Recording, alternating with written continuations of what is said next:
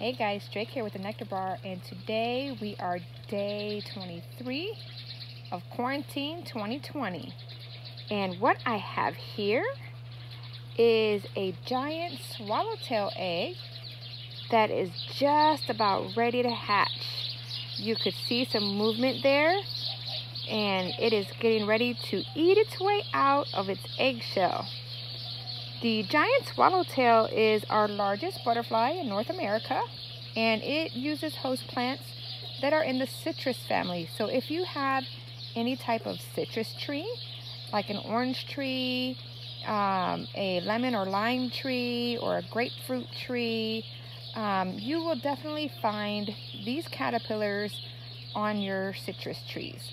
You will also find them on the native citrus, which won't give you fruit per se, like a regular edible citrus tree, but the native citrus, the tree that's in the citrus family, is called a wafer ash, also called a hop tree, because back in the Depression, they used the wafers after the blooms came the little wafer seeds, and they used those to actually make beer.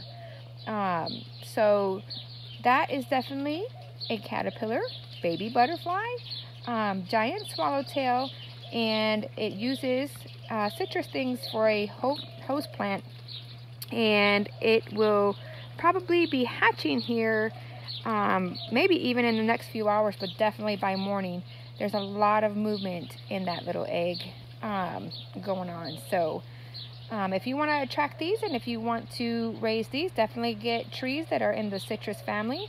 You can also use rue, which is an herb that is in the citrus family, and that is used by giant swallowtails and black swallowtails. So it's a double host plant for two different butterflies. So there's your daily quarantine 2020 video. So until next time, peace, love, and butterflies.